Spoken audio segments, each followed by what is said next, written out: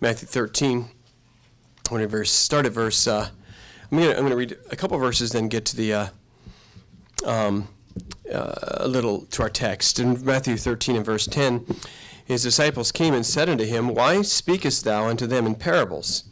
And he answered and said unto them, It is because it is given unto you to know the mysteries of the kingdom of heaven, but to know them it is not given. For whosoever hath, to him it shall be given, and he shall have more abundance. But whosoever hath not, to him shall be taken away, even that which he hath. I want to understand something. The biblical principle here is real important. God says, they ask, why are you speaking in parables? He says, because everybody is not going to get it, and I want certain people to get it. And he says, well, who's going to get it? He says, the ones who have. And it's a strange thing, a principle that God has. He says this also in Daniel. He says he gives wisdom to the wise. He gives wisdom to the wise. Why would you give wisdom to wise people? And why was this verse here? It says, for whosoever hath, whoever has will be given, it shall be given to him, and he shall have more in abundance. And whosoever has not, from him shall be taken away even that he hath. That is totally a misunderstood concept and a strange concept, especially the way Americans think right now. It's a strange concept, but understand, God is a God that decides wise investments. That's right. Okay? He gives wisdom to the wise. Why? He gives them some wisdom, and they're wise and made good decisions. So God says, okay, you have made good decisions with the wisdom and knowledge you've had. Let me give you more knowledge. Let me give you more wisdom because you have been wise of that. That's the way God works. It's spiritual capitalism. Okay? God says, and this person's so messed up. They make all these bad choices. They need to learn. They haven't made good choices with the knowledge they had. They don't need more knowledge. They need to do what they already know to do. It's like somebody saying this company is losing money. I really need to invest in it because they need my money. That's exactly what most people expect God to do. To give them wisdom. I want to be the wisest person. But you don't use the wisdom you have. Why should God give you more wisdom? You don't impart wisdom to other people. And God needs to give you more money, but you don't use the money you have wisely. Why would God give you more money? He is not faithful in the least, will not be faithful in much. And God said, you know what? They're going to listen anyway, so I'm going to hide the truth in them. They're not going to get it at all. I'm going to speak in parables so they won't get it at all. They don't deserve the truth. Jesus says, I will not cast my pearl before swine. My truth's too good to give to them. They reject it anyway. I'm going to make it in parables so only the people who are really paying attention and already listening and doing what's right, they will have learned enough to perceive what I'm really saying. A lot of people miss out on it. They won't get it.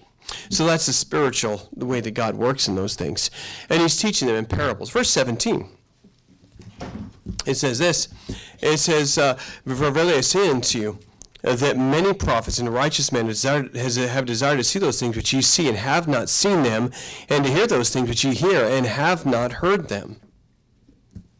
By the way, when I ever get in that subject of faithful and least, it's tough for me to get off it because it breaks my heart so often dealing with people. People come, can I just tell you, in counseling nowadays, 60% of the counseling you do is people wanting a magic pill. And so just the heads up with counseling with me, when you come to me, I'm going to give you something to do. Okay? And if you don't do what I give you to do, when you come back for a second appointment, I will ask you, did you do this? And you will say, if you say, no, it's too busy, I didn't have time, I'll say, okay, well, our appointment's done, and when you're done with that, go ahead and set up another appointment and we'll meet. Because I don't want to go and spend investment and time and give you wisdom when you're not going to do it. Because most people just want you to say, hey, if you'll do this, here's a solution. Take this little pill, do this little thing, and all your problems go away. And you want to say, here's how you rebuild your marriage. No, I just want to stop fighting. No. Look, we need rebuild here. You need to take some steps. You do not microwave yourself out of what you crock-potted yourself into. It's going to take some work, some time. And you've got to make choices. And I don't want to invest in someone who's not going to do what I say. Because you know what you need to do. The Bible says wisdom in the heart of man is like a deep well, and a man of understanding will draw it out. Most people know what they need to do. You just don't do it. And a good counselor doesn't give you some fantastic new thing you never heard before. They bring out what you already know you should have been doing and saying, all right, you got to do this. Right? You know the solution to your problem, right? It's just not easy. And that's why God is very careful how he invests in people. And that's why we as a church, and that's why you see the Philippines, we're very careful who we invest in. Our pastor knows that. He said, look, if they won't work, they don't get anything. Find the people who are faithful, who are doing the things they should do, people who are going to work, and the people who are trying to work. And that's the way we invest in everything. That's the way we run everything in the ministry here. Not faithful in least, not made faithful in much. That's the way things work. You want a ministry? Start doing something with nothing. See, in the ministry nowadays, everybody wants a position. They don't want a ministry. Who cares about position? Just go do what you're supposed to do. I got to stop. That's not the message. The message is titled, When You Have Found It. When You Have Found It. But I wanted to understand that God was carefully giving wisdom to those who deserved it. He gives wisdom about the kingdom of heaven. We read verse 17, I think. The kingdom of heaven is what Jesus is talking about here, verse 1. Verse 11. Because it is given unto you to know the mysteries of the kingdom of heaven. Verse 24, another parable put he forth unto them, saying, the kingdom of heaven is like unto a man which sowed good seed in a field. Verse 31, we see again, the kingdom of heaven is like unto a grain of mustard seed. And verse 33, another parable spake unto them, the kingdom of heaven is like unto leaven. And so he's teaching us about the kingdom of heaven and what it's like and how it really works. And he's doing it in parables. This whole Matthew 13 is that. All the way from starting off with the parable of the sower and all the way to the parable of the householder. And verse 51 and 52 is parable after parable after parable. And I want to read, start in verse 43 now. Then shall the righteous shine forth as a sun in the kingdom of their Father. Who hath ears to hear, let him hear. Again, the kingdom of heaven is like unto treasure hid in a field, which when a man hath found it, he hideth, and for joy thereof goeth and selleth all that he hath, and buyeth that field. Again, the kingdom of heaven is like unto a merchant man seeking goodly pearls, who, when he hath found one pearl of great price, went and sold all that he had, and bought it. All right, let's go ahead and pray. Father, thank you for the chance to teach the Word of God. What a privilege that no man deserves. We pray your Spirit would move mightily in the service today. We pray each person. Thank you for the full church and a good crowd. Lord, it's a good thing to serve you if we're empty, if just you and two of us, Lord. But we thank you for every person that's here, because that's more chance to influence the Word of God. And Lord, we pray not that I would just speak and fill a time, but your Spirit would speak and change lives and speak to us in a great way.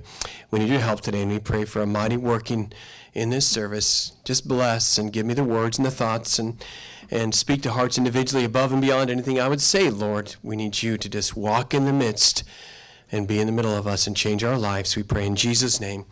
Amen. So I grew up in the world, as you know, and I was I started going to church a little bit and wasn't very faithful, but went here and there, just a baby Christian, and just trying to figure it all out in a whole new world. And my life had been raised in the world, doing what the world does, and living the world's way, doing what a public school kid without strict parents and running around free in the world does, just running around in trouble and partying and mischievous and just doing the stuff the world does and having some fun in the world, because the pleasure of sin does last for a season. And that's what I was doing. And as I began to learn the Bible, all of a sudden the Spirit of God began to give me a hunger for the Bible, and I started going to my neighbor's house and asking them to study the Bible with me, and they were kind of stunned that I want to learn the Bible so bad, as I was pretty stunned. I don't know why I had this hunger. It was just like I wanted the Bible, and that was, of course, a newborn babe desiring the sincere milk of the Word, as the Bible says, 2 Peter 2:2. And then we went to a camp. And a lot of strange things about that. I used to, this is a crazy thing. I don't know if I ever told this story. I used to get these feelings, and these feelings were incredibly accurate. And I would feel like something bad's going to happen. And it would be so accurate that me and my friends, I mean just a bunch of unsaved, rowdy kids, teenagers, we would base our plans on my feelings. I would say, I feel like something bad's going to happen. When we didn't do that, bad things happened. Sometimes friends died on these things. It was incredibly accurate. Sometimes I get these bad feelings. We would have injuries. It's all kinds of strange things. I came to find out later, I believe those are totally demonic. Because we scheduled to go to a Christian camp, and boy, me going to Christian camp was crazy. And I got the worst feelings I ever got in my life. And I told my friends, my buddies that, I said, man, I got the worst feeling. I can't get over. This is the worst feelings I've ever had in my life. It won't stop. And they said, you shouldn't go. You're going to die at camp. You're going to die if that happens. And they told me, you shouldn't go. You shouldn't go. And you know, the occult has power. And I couldn't tell you why I went, but I went to camp. At that camp, God just showed up, and God just came to me. And I'll never forget, one night after campfire, boy, God just came down and just was there and talking to me and said, you need me. And I wasn't sure if I was saved before then. I kind of understood it. I kind of didn't. I had a lot of doubts to understand it. But after that campfire, I went out away from the campfire and went out into the woods a little bit. And I just prayed right there. And I said, Lord, I want to be saved. I want you. And this is great. And I really want you. And at that point, I knew I was 100% saved and accepted Christ as my Savior. And then the next day, there was a banquet, and everybody's supposed to go to the banquet and get a date. And the truth was these were Christian kids at camp, and I was so different. I was a worldly kid, and I was there at camp wearing my Scorpions heavy metal shirt, and I was so different from everybody else. I didn't even know how to act around Christian girls. And I was too embarrassed to go to the banquet. And so I skipped the banquet. I was good at that because I always skipped school anyway. And I went up on the beach. It's Camp Wainema, Oregon, down by Lincoln City. And I went down to the beach. But God had been moving in my heart. And I was feeling the presence of God in my life for the first time. And learning. It was so obvious to me how superior the way of God was. It was so far above the way of the world. Like, I'd already experienced the world and saw what the world has to offer, and it's got some fun, and, you know, it's this and that, and it's some entertainment, and you know, it's fun to go party and get drunk, and the girls, and this and that, and it's all, and I experienced all that.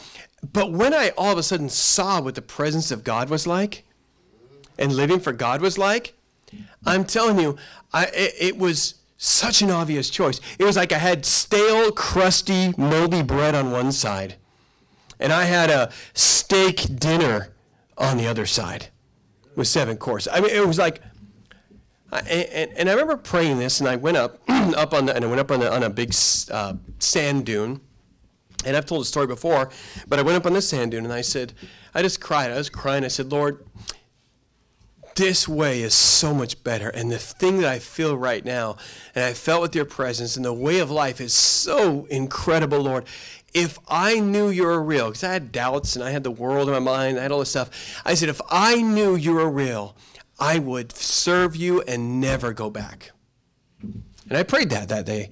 And I've told this story before, and if you know me, I'm the most sober, level-headed guy you'll ever meet in your life. Everybody knows that about me. I am not unstable in the least bit. I don't imagine things. Everybody knows me, knows how stable I am. And you can talk to my unsaved family, they'll tell you the same thing. He's extremely stable. I opened my eyes, and the glory of God was everywhere. And I can't explain it, I'll never explain it, but literally every plant was glowing with a non-earthly glow. The sunset was glowing, the ocean was glowing, all of creation was glowing with a supernatural glow I've never seen before. And God just said, yep, I'm here. And I just started weeping. I just bowed my head and I said, Lord, you're real. This is real. This is so good. This is so great. I'm going to do this the rest of my life. I opened my eyes, looked back around. It wasn't glowing anymore. I said, what did that close my eyes. And I would have kept them open forever. I still have them open. And, but I saw what a superior way to live. I mean, a life of joy, a life of peace, a life of knowing God's got a plan for you, a life of the presence of God in your life. In his presence is fullness of joy. At his right hand are pleasures forevermore. Purpose in life, doing things for God, helping people. The joy of the Lord being your strength. Knowing real love, not the world's fake love, phony love. Once I realized it was real, and by the way, that was 33 years ago. I've never looked back. Not for a day, not for a week, not for a month. I've never looked back. I don't want the world. I don't wish I would do anything else. I wouldn't trade it for anything. I wouldn't trade places with Jeff Bezos or Bill Gates. No way. I wouldn't trade places with anybody to do the will of God and to find God's plan for my life and to serve the Lord. It is so far superior to find what God's made you for and do that. It is so superior. And I said, if this is real, I will do this the rest of my life. God said, it's real. And of course, faith came by hearing and hearing by the word of God and all those things. And God worked in many other ways. Once you find the way of God, you'll give up anything to have it. When I started serving God, understand, it wasn't long after that I was walking through a park and I said, Lord, what do I want to do with my life? And he says, be a preacher. I said, what? He said, be a preacher. Be a preacher. I just kept hearing in my mind, be a preacher. Be a preacher. And me, being my typical reckless self, said, okay. I was the end of it. Never looked back yet. Some of you are saying, I think you missed the calling. And, but that was it. Well, then when God called me to be a preacher, my whole life plans changed. That changed. Now I'm God's. What if God wants me to go live in Zimbabwe? What if God wants me to go live in Uruguay or Chad or Russia? It's not my life anymore. I gave him a whole life. Wherever he wants to move me, he can move me. Who I married changed. Now it wasn't who I wanted to marry, it's God's plan for my life. Okay? And God loved my wife so much. And you'll get that slowly. And but it was God's plan. I'm in Seattle not because I chose to come to Seattle. I like Seattle, it's fine. But God called me here. God called me here. Well, I lost my life. My plans, my dreams, my desires, what I was going to live for. No longer was I going to live for money or this or that or whatever the world lives for. I now was living for God. My life was not my own. I was bought with a price. Everything changed. But I didn't lose.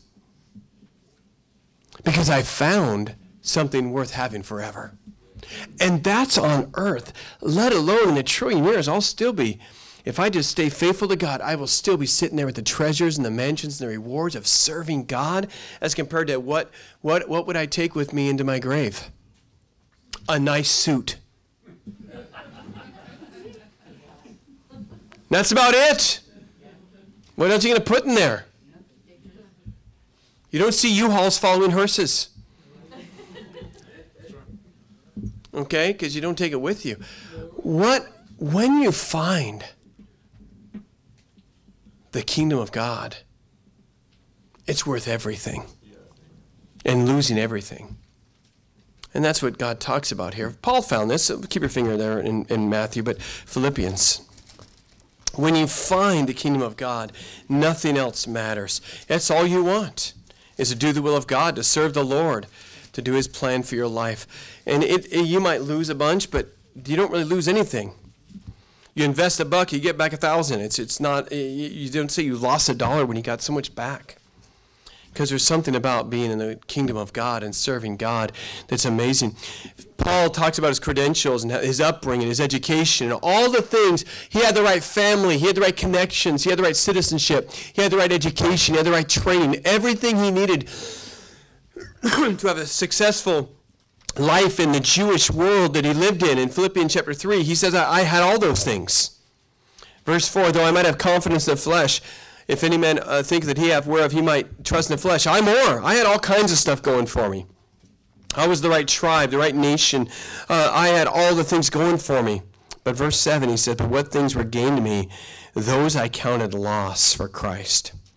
Yea, doubtless, and I count all things but loss, for the excellency of the knowledge of Christ Jesus my Lord, for whom I have suffered the loss of all things, and do count them but dung, that I may win Christ, and be found in him, not having my own righteousness, which is the law, but that which is through the faith of Christ, the righteousness which is of God by faith, that I may know him, and the power of his resurrection, and the fellowship of his sufferings, being made conformable unto his death. He says, I lost everything. He said that. I suffered loss of all things.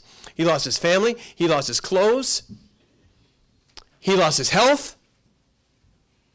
He lost his friends. He said, I've suffered loss of everything for Christ. And he says, oh no, are you regretting it? No, I count it but dung, that I may win Christ and be found in him and know the power of his resurrection.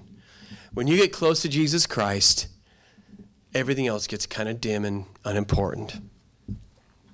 When you serve God, when you start serving the cause of Christ, when you get the power of God in your life, and know the power of his resurrection and the power of Jesus Christ in your life, everything in the world, it seemed like it was such a big deal.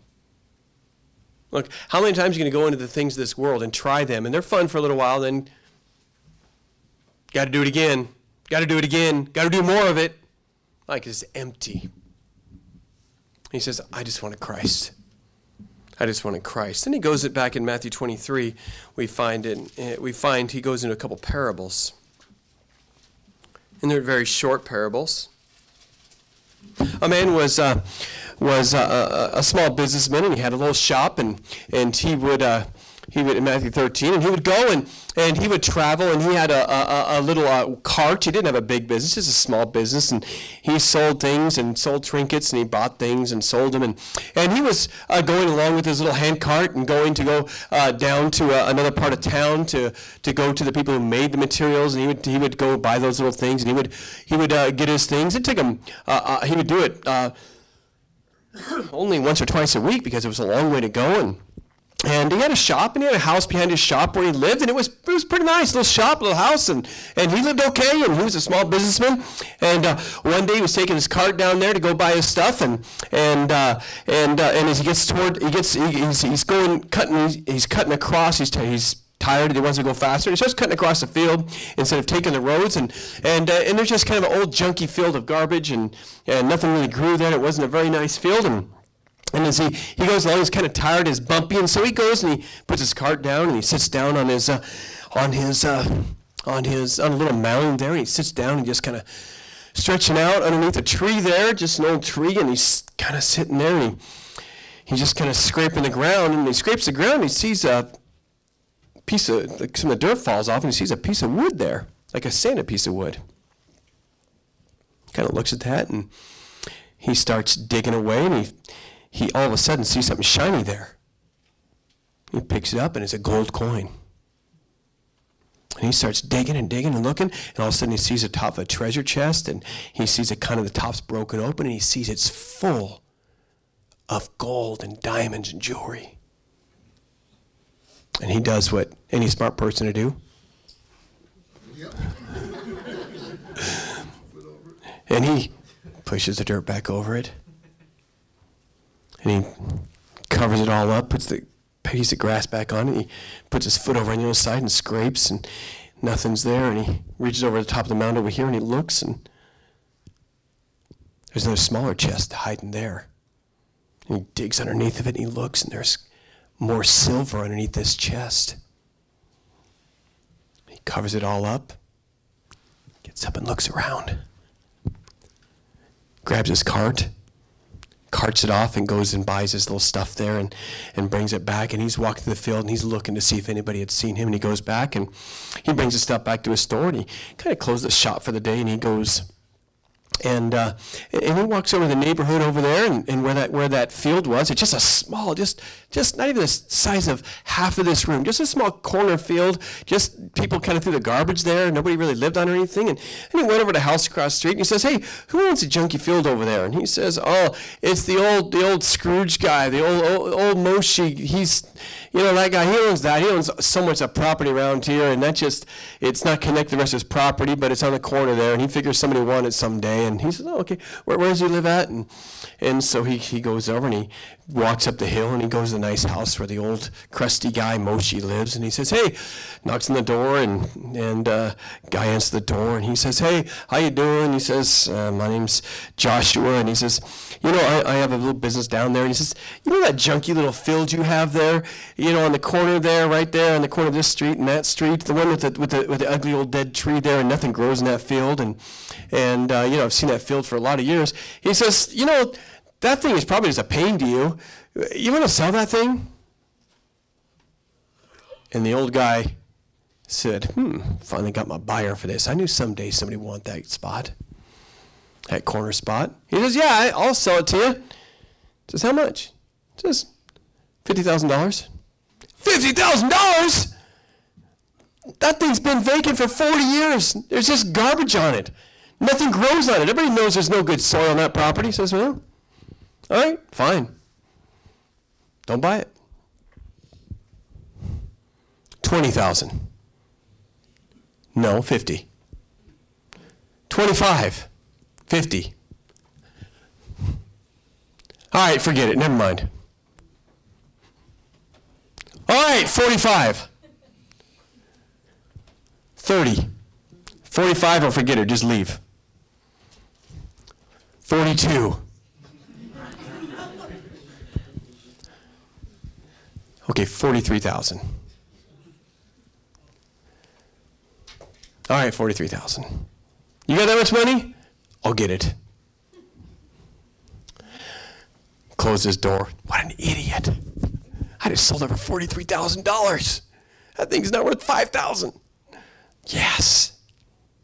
He walks away. What an idiot. I just bought that whole field, and I know what's in it. He goes back home. "Honey, guess what?" "What, honey?" "This business we've been taking 15 years to get going?" "Yeah, it's going pretty good. It's growing a lot." "Yep, we're getting rid of it. We're selling it." "You what?" "What's wrong with you?" "Honey, the words, women, please. These words are so meaningful. Trust me. Trust me." And the woman says, "Trust me, honey." He goes out. He sells this. He puts his business up for sale, all his stuff in his shop. He puts his house up for sale. Boy, his friend's like, "What are you doing? You have a nice house. You have a nice business. It makes good money. That you shouldn't sell that thing. And that's what your security. You don't have anything." He said, "Look, I'm selling the cart too." He said, "I'm selling all my animals. I have a mule back home. I have a small piece of property back by my parents' house. I'm selling that too. It's all for sale." And he goes out and he starts selling it. And pretty soon, somebody says, I'll buy your house and your business. I'll buy it for $30,000. He says, "No, I need more than that, $35,000. "Okay, I'm not buying it." "Okay, I need more than that." And he goes and he sells that property. His dad's like, "Son, don't sell your property. That's your retirement place. And you don't want to sell that. You're going to go live there someday underneath the nice coconut trees. And it's a nice place to live. And don't sell that, son. I'm selling it, Dad. Just trust me. I'm going to sell this thing. I got something better. And I'm going to sell this thing." And he sells that for $10,000. And he finally gets a good offer on his business and the cart and his house and everything. And all his furniture has to stay. And he gets enough money together where after he tithes, how much did he pay? Was he going to pay 40 what? 43. You got a deal. He's got $43,000 and nothing. He almost had to sell a kid. And he had no house. He had no cart. He had no retirement plan. He had nothing. He walks up to the man, takes his business lawyer with him, and comes up there and says, okay, here's $43,000. He's, you raised that much money? Really? Yeah. All right. Signs the papers. Yes. He goes back. He waits till night. Says, honey, go stay with your mom and dad for a while. He sneaks in there at night. He grabs some gold coins and buries them again. And he goes and takes those coins, and the next day he buys a wagon with horses. Everybody's mocked him. Everybody thought he was crazy. Everybody thought, you lost your business for nothing. It's so hard to get a business and a house, and you have a family. What are you doing? You're crazy. You lost everything. He brings that wagon, and he starts digging. And he starts loading the cart. His first shovelful is 10,000. And he loads it. And he loads it. And he loads it. And he's got $2-3 million. And he says, I didn't lose anything in this deal. I can go buy back my old business for $50,000. I can go buy Dad's property and all the property around it. I didn't lose anything. I found a treasure in a field.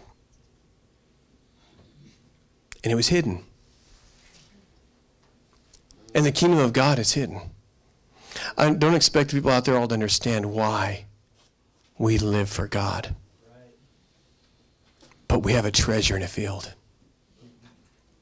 And it's hidden. And if you find that, you give up everything for that field. Because you don't lose when you give up for the kingdom of God. And then when you go and you say, verse 44, again, the kingdom of heaven is like unto a treasure hidden in a field, which when a man hath found, he hideth. And for joy thereof goeth and selleth all that he hath and buyeth that field. He's pretty well off, isn't he? Kingdom of heaven is like another guy. Another guy was a merchant also, and he lived by the ocean, and he had a small shop, and he sold pearls. Pearls aren't always hard to find. He had little dinky pearls and cracked pearls, and sometimes he had a nice white pearl that was small, and a couple times he even saved up enough pearls, and he made whole necklaces out of nice pearls, and then he bought some more pearls, and he built his business up better, and he got some people some money, started buying from him, and he got a business going. It was going pretty good, and he had a nice house there pretty close to the ocean, and he had a nice business going.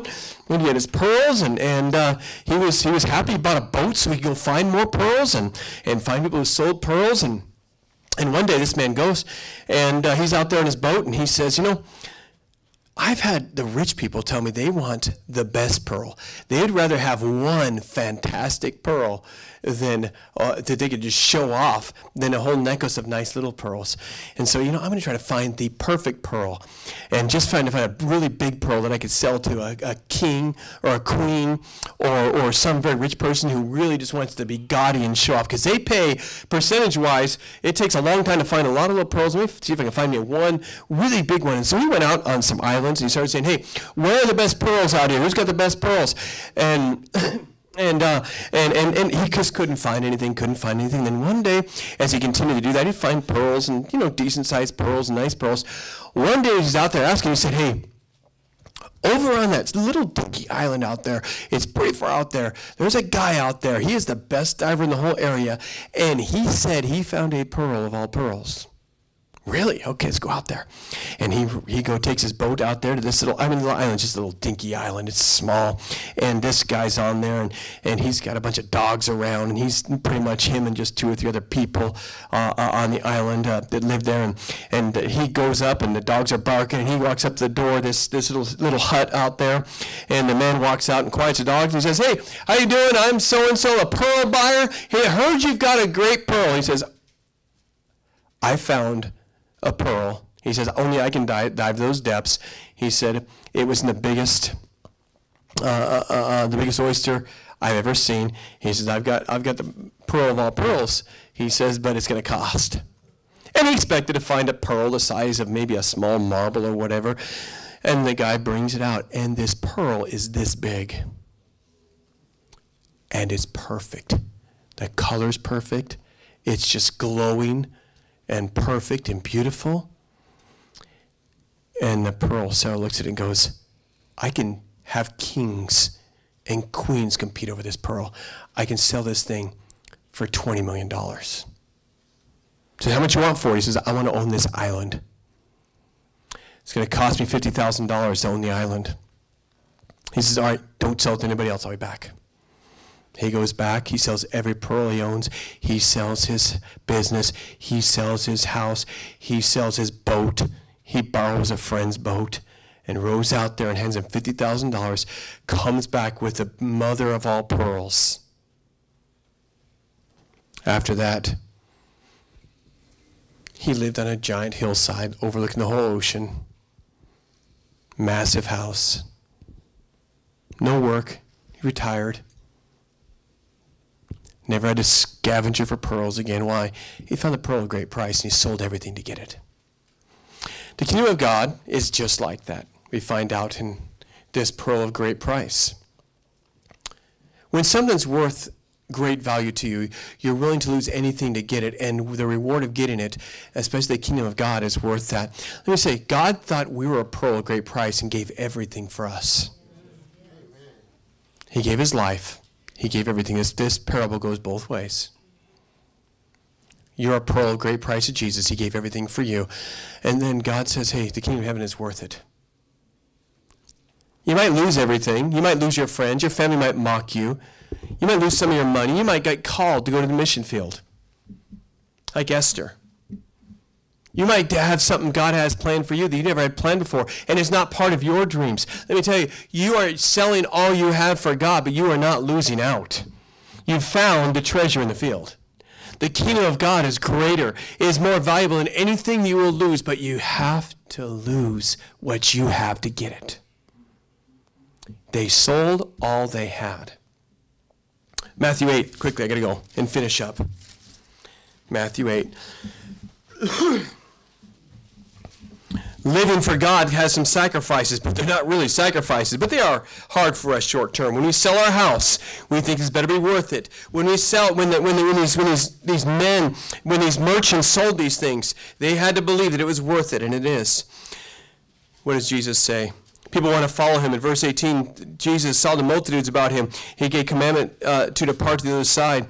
And certain scribe came and said to him, Master, I have followed thee whithersoever thou goest. And he said, the foxes have holes, and the birds of the air have nests, but the Son of Man has not where to lay his head. Another disciple said, Lord, let me go bury my father. He said, follow me, and let the dead bury their dead.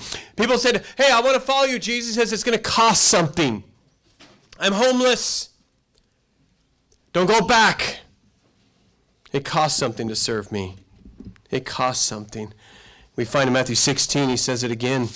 And he talks about the price of serving God. And it does cost you a price. There is some sacrifice in there. It's just the kingdom of God is a treasure. It's worth it. And Matthew 16 and verse 24. Then said Jesus unto his disciples, if any man come after me, let him deny himself, take up his cross, and follow me. For whosoever will save his life shall lose it.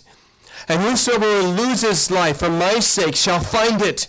For what is a man profited if he gain the whole world and lose his own soul? Or what shall a man give in exchange for his soul? See, you lose your life. That's your plans, your dreams, your desires for your life. And you give your life to God. And God says, okay, now you get my life for you, the kingdom of God. And he says, you know what? You got to lose your life to get my life. You got to lose your plans to get my plans. You got to lose your dreams to get my dreams. But God's dreams and God's plans and God's will is so superior to anything you would have accomplished in your life. And the purpose and the joy and the victory and the power of the kingdom of God is a treasure in a field worth selling all you have to get. I did not know any of that doctrine. Knew none of what I just taught you there. I just knew this. I felt the presence of God. I saw the way of God, just a glimpse of the will of God and what serving the Lord is like. And I looked at my old life in the world, and I said, Lord, if you are real, show me you're real, and I will do this the rest of my life. Why? I found the pearl of great price. I found the treasure in the field. And you know why I lost my life, lost all my dreams? I'm having a blast. I'm loving it. I'm in McDonald's every day. Why? Because the kingdom of God is a pearl of great price. The will of God, the plan of God, the presence of God, the eternity with God is so worth it that you sell what you have. You give your life. You give what you have to God. You say, Lord, take my life. It's all yours. I give everything to you. I am yours. I lose my life. I lose my plans. I lose my dreams. I'm yours. But then you get the field of the treasure in it. And let me tell you, that is what the kingdom of God is. It is great.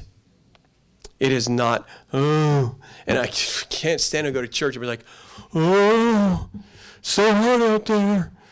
We got all done. What are you doing? You're at Disneyland sitting around going, oh, the rides are so tall. Cotton candy disappears quickly. Oh, what are you doing? You're serving the God of the universe. He came that you might have life and might have it more abundantly. It is not hang on. You've got the power of God. You can see great things. It's time to go forward to victory. It's a joyful life. It's a life of victory. It's the power of God. And churches are sitting around boring and miserable, and bored church members looking at their phone during church, and the preacher sitting there trying to figure out what to say. What is going on with you folks? This is the kingdom of God. It's exciting. It's great. It's victorious. It's mighty. Just, you got to buy it. You got to buy it. But when you do, maybe they might think you're crazy at first, but it's pretty good afterward. Pretty good afterward. Yeah, it costs getting up and going to church on Sunday. Come back Sunday night. Go and be faithful to church. It takes prayer. It takes reading your Bible. It takes spending some time. It takes giving. It takes loving people who are unlovable. It takes persecution and people making fun of you. It takes some things. It costs some things. Yeah, it does. So to the field with the treasure in it. But there's more treasure than you have. So let's realize the kingdom of God is worth it. When you have found it, be willing to lose everything to get it. That's what serving God is. That's the kingdom of God. Let's pray. Father, I pray today that we would buy the field. I pray we'd buy the pearl of great price. Lord, I pray that we'd understand that there is things that are worth it in serving you, and the kingdom of God is worth it. And I pray that you'd help us understand this, Lord, and that some people today would say, I'll lose my life. I'll lose my plans. I'll lose my dreams. I'll serve God with my life. May some people, Lord, decide that the kingdom of God is a field of treasure, and it is a pearl of great price. It's worth selling all the dinky little pearls that we thought were so valuable. Lord, I pray today that you spoke to hearts, and I pray today we would do that. I pray today if someone doesn't know Jesus as their Savior, they would ask him to save them, Lord, because, Lord, we know that it starts with salvation. And I pray today that they would accept Jesus Christ as their personal Savior if they've not done that. And may all of us be living for the kingdom of God. In Jesus' name. Our heads bowed, our eyes are closed. I'm going to talk to you just for a second with our heads bowed and our eyes closed and no one looking. Jesus died for your sins, was buried, and rose again. The first step to the kingdom of God is accepting Jesus Christ as your way to heaven. He is the only way. The church can't save you, and I can't save you, and you can't save yourself. The Bible says there is none righteous, no, not one. You're a sinner, and that sin has separated you and God. But Jesus came to die to wash away that sin. He was buried and rose again 3 days later. And if you will ask Jesus to save you and trust him as your way to heaven, he will take away your sin and give you a home in heaven. And that's the first step, is letting the kingdom of God come inside of you by Jesus Christ coming to live in you when you accept him as Savior. That doesn't mean you turn over a new leaf or live a good life. It means you came to the Lord and said, I know I'm a sinner, and I need Jesus to be my Savior. I trust him. If you've never done that, I want to give you a chance to accept Jesus Christ right now. I'm going to say a prayer, and the Bible says, whosoever shall call upon the name of the Lord shall be saved. It's not a magical prayer, but if you pray to God and ask him to save you and tell him you trust Jesus as your way to heaven, he will save you. If you never trusted Jesus Christ as your Savior, will you pray this right now to him? Just say it silently in your heart. He'll hear you. You don't need to pray it out loud, but if you've never accepted Jesus as your Savior right now, he's waiting to wash away your sins. That's why he died. Just pray this silently to God. Dear Lord, I know I'm a sinner, and I don't deserve heaven. But I believe Jesus died for me, was buried, and rose again. I right now ask Jesus to come in to my life and take away my sins. I trust him dying on the cross as my way to heaven and not what I can do. I believe he is the risen Lord. In Jesus' name.